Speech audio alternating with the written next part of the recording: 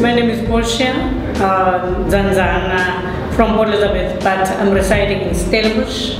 I design jewelry with beads, specializing on the beaded balls to create necklaces, earrings, and bracelets.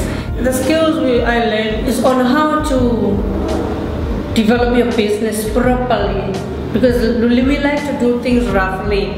Although I do record my posts and do everything, but in the workshops you have to be specifically, they tell you, you have to do this, do the costing in the right way. My name is Madeline Safedin. I do crochet products. My business name is Off the Hook. If I do a new product and I need packaging done, I would go to product support. They would help me to design a box for my baby booties. Business cards, I've done it here at the product support.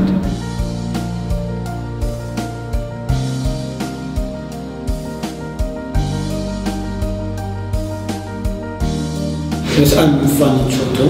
The business we have, it's a furniture business made out of retired wine barrels. Most of the things which I've learned here is that growing your business is, we started from the first one, it was very excellent. We were just doing without any knowledge and basic skills to improve our business. Design Support is the CCDI's newest program, and it was born in 2013 with the writing of the Provincial Design Strategy. So two of the key areas of Design Support's work are running design interventions with businesses, corporates. This is to get them to understand that design, on the one side, yes, is all about product design, corporate ID design, but design is a process. It's also a really powerful way of finding out what products and services we should be making.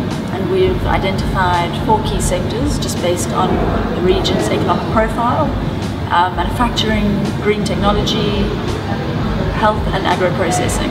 Then the second really important area we're looking at is design education. Making sure that we're teaching the right kinds of skills to develop these kind of critical design competencies that we need in order to have a competitive economy. My name is Greer Valley and my craft business is called Cushion. So Cushion is a leather goods and textile brand based in Cape Town. We source our fabric from all over Africa and it's all handcrafted and hand woven. I first heard about the CCDI in 2011 when we started Cushion. I subsequently attended some of their business support workshops, specifically around things like how to make a sale and closing the deal, and then this year I got involved with market support. The market support I'm receiving from the CCDI at the moment is this opportunity to be in the Watershed store. It's the first market opportunity that I've participated in. It's also influencing the next phase of product development for us. My name is Stacey Bucas. I'm a Cape Town-based jewelry designer. My brand is called The Ring to a Jewelry, and I design and manufacture all the jewelry in the brand.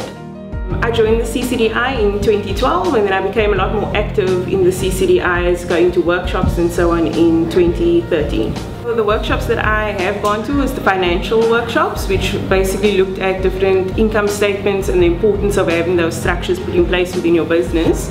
I also did the social media and networking kind of events, which was obviously quite helpful. As I needed something, I just approached them and asked, do you have a workshop on financials or on marketing? So that's exactly how it started, and the more I got involved, the more opportunities came up, and I'm at the Watershed.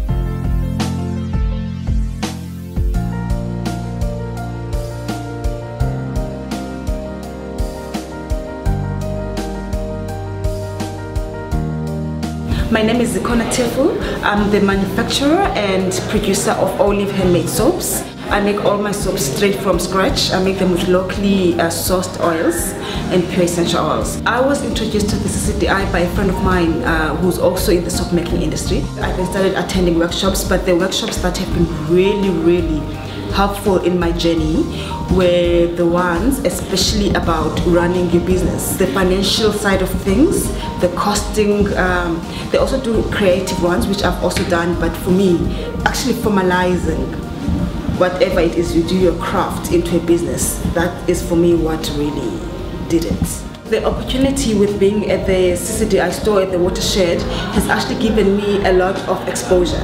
It has really added tremendous value to my business, tremendous. I mean, I wouldn't literally be where I am now if it wasn't for this opportunity. I'm quite small still, but I always say I actually want to be the biggest handmade soap manufacturer this side of Africa. And it really looks huge, but I think it's a possibility, and I'm there to make it happen.